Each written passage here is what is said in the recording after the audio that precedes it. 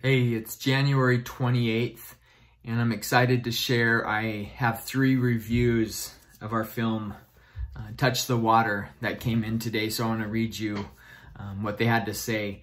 This one's from Indian Country Today.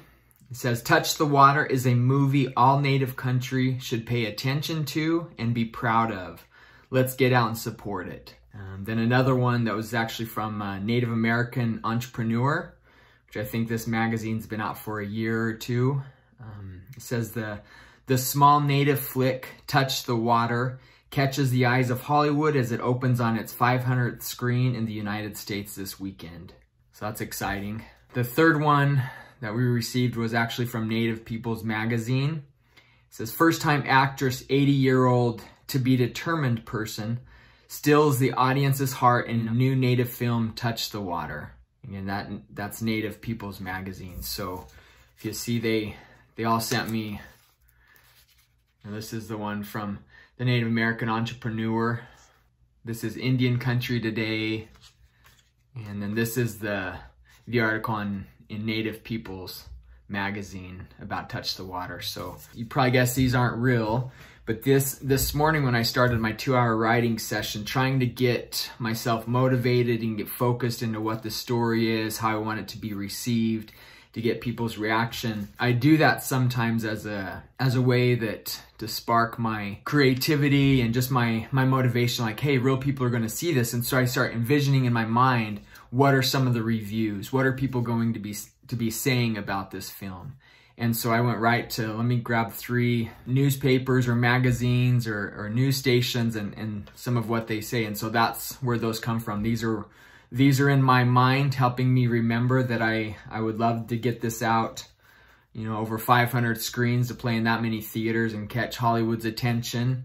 Who's this little tiny film? What's it doing? We've never heard of any of these people or whatever. And or Native Indian Country Today, just about good thing about the film. And then who are 80-year-old actresses, whether she's 80 or she's 70, playing an 80-year-old in the film or whatever. So this is just a really powerful tool that I've had on a few of my last films that helps me in the writing process. Even on this project on the board here, I read that this morning, a couple of the quotes I have. I think in that case, I actually made up a magazine that gave me one of the reviews. So we'll see when the movie's done and out, and see if anyone of these 3 people these 3 magazines actually give us a review. So, but that's a good little trick, good little skill that helps, again, to kind of visualize, help my spiritual eyes start seeing things that are in the future, and then how am I going to work today, right now, in this writing moment,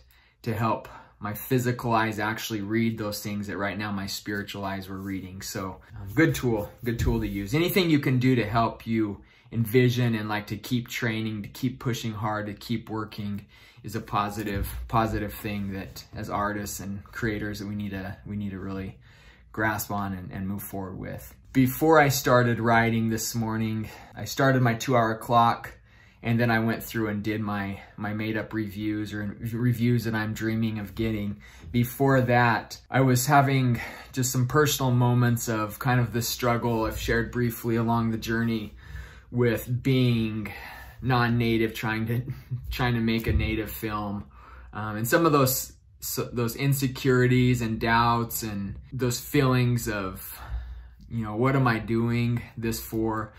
I was really having those kind of that were trying to depower me, if that's the word, unpower me. And so I literally got to after a few minutes of that, I had to put it aside, and I jumped into writing those review ideas. And then as soon as I jumped over into the script and started reading the script and working through it, right away, just those feelings rushed back to me, to my mind, to my heart, that this is where I need to be for this project right now, that I'm where I'm supposed to be, working on what I need to be working on, that I'm the one that needs to be putting these words on paper, and then responsible and bringing in the right actors and the crew and getting everything else put together so that this film happens. Because I think if I wouldn't tell this story probably wouldn't get out there. That gave me strength and a feeling of confidence and don't worry about those things you can't change. Focus on the things you can change and the things you have control over. Focus on that and leave everything else to a higher power. And so went ahead and had the rest of that 2 hours of great writing. I'm still working on the second pass of the second draft. It's coming together. It's more and more things are seeing. Dialogue is shrinking down or becoming more streamlined.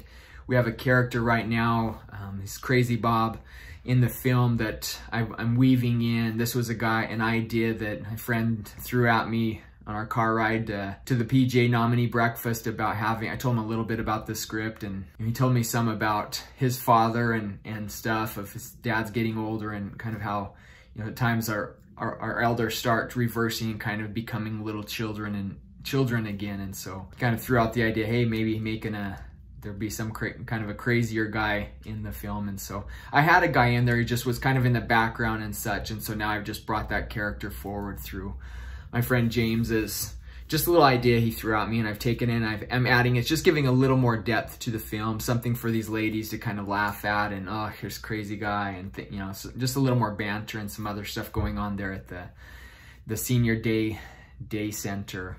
So that's where I'm at. The rest of my day, I'm focusing on getting back into the funding game. It's not my favorite place to be. I'd rather be in the creative side of the project, of the writing and getting actors and getting stuff lined up to make it happen. But without those funds, a lot of this wouldn't happen at the quality or the higher level I'm hoping it will happen at.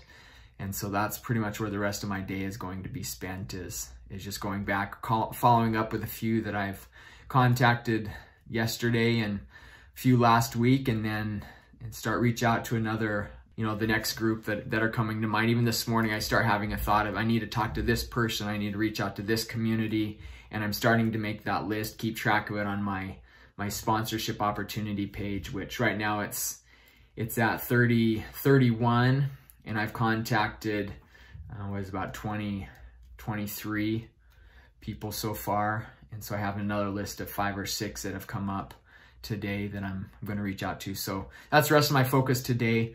Want to give a shout out to my friends Roy and Cena up in Farmington, whose shirt they gave me. Let me stand up and show you my cool shirt that they gave me. They even had James June's sign it for me, and I call this my creative artist shirt. So when I'm trying to learn how to paint as well, I'll wear this when I paint. And so shout out to them, thank them for their support and help along the way.